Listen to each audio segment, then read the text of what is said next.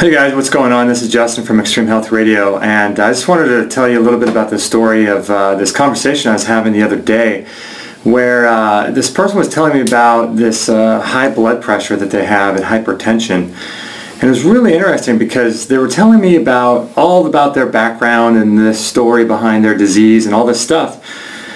And then she referred to it as a medical condition. And I just got to thinking about that word and how our language is so wrapped up in the word medicine, and it's very, very strange how this happens in our culture. You know, it's just very odd. And I don't know if you guys have heard or seen those commercials or seen people talk about health conditions as a medical condition. It's just very strange to me. And in so much as their hypertension and high blood pressure or whatever it was that this person is dealing with, it's more of a health condition than it is a medical condition. See, the medical industry wants to sort of medicalize everything and turn everything into a condition, or like a precondition or a predisposal to something, and they want to get tests and run you in and get labels and figure out what your diagnosis is. So then once we get your diagnosis, then we can notify your insurance company, and then as soon as the insurance company is notified, they can deny you coverage, or they can reduce their level of care for you or something like that. And it's just a whole bizarre thing, because 500 years ago, 100,000 years ago, there was no such thing as a medical condition. This is a new thing. And if you think about it, our entire lives, from cradle to grave, has been medicalized. The birthing process, when you're born as a child, as a young baby, it's a whole medical condition. You look at every TV show, and they show a woman giving birth in a hospital, and she's screaming. There's guys in white lab coats. She's yelling at her husband, and this whole thing, because in the scenes too, they're rushing to the hospital because that's the only place that you can give birth. And all of our health challenges, I don't even like to call them problems, our health challenges that we have that are in our life are health challenges. They're just that. They're issues with our health that should wake us up to realize that there's something going on with our physical body, and in turn there's something going on spiritually and emotionally, because that's where all health comes from. And so in our culture, we want to sort of medicalize everything. Puberty for boys and girls is medicalized too. They put women or young girls on these birth control pills that affect their thyroid, affect their hormones, have a cascading effect on their entire lives in terms of their health and their biological abilities to withstand disease. Vaccinations when you're really, really young, or when you're a toddler, that's a medical condition as well. You need to be vaccinated.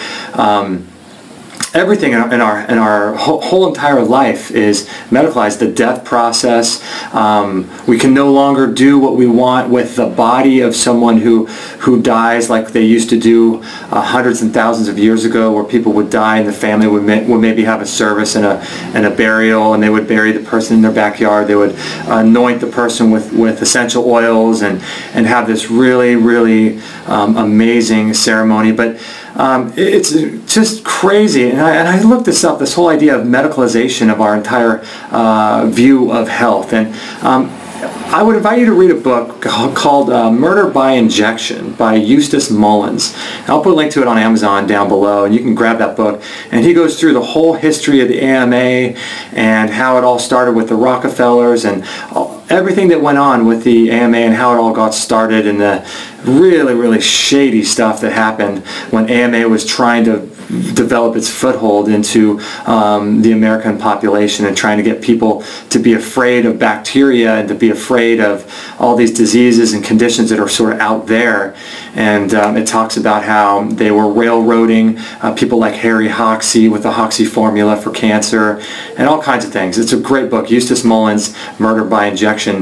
But I was doing some research, and a guy named John James in the Journal of Patient Safety concluded after his son died in the hospital that around 400,000 people a year die from going to the hospital, from improper care received at a hospital. And here we are in America thinking that we're just brainwashed and conditioned to think that all of our healthcare is somehow the best in the world, and all this stuff is just simply not true. It's not true at all. And I mean, hundreds, even if he's wrong, let's say he's wrong, let's say it's 100,000 people a year die as a result of poor care when entering into a hospital, infection, improper use of medications, overdose, not looking to see if someone is allergic to a medication, and regardless, he says 440,000 people a year die from going into the hospital, but it could be less than that, but even still, that's insane amount of people dying just from going to the hospital. It's crazy. And over 100,000 people a year die from taking properly prescribed prescription medications. 65% of people in America are on some form of prescription medication. We've medicalized everything. Everything's got a sort of a pre-condition, or you got pre-diabetes, or you have pre-hypertension, or cancerous polyps if you have a colonoscopy, and it's incredible. I highly recommend a book called Our Daily Meds by Melody Peterson too, where she talks about all this stuff. But just know that from cradle to grave, you have health challenges. They want to convince you to think that you have medical conditions and that you need to be diagnosed with a certain condition. And that's their use of language and how they are trying to manipulate and control people to acquiesce their power and to sort of give over the rights to their own body, and to get them to be so fearful that they must take these medications. And so the first step in understanding what we can do as a society and as a culture about this is to realize the subtle manipulation of language that happens when they try to convince you through fear campaigns, that you have a medical condition. People had conditions with their health since the beginning of time. But only recently did people start having medical conditions. And so I want to invite you to start looking at how language is being manipulated and how language is being used almost as a weapon to try to get fear into you, so that then they can use that fear to manipulate what they want you to do. And so it's an age-old sales tactic, and it's just important to be aware how language is used against us.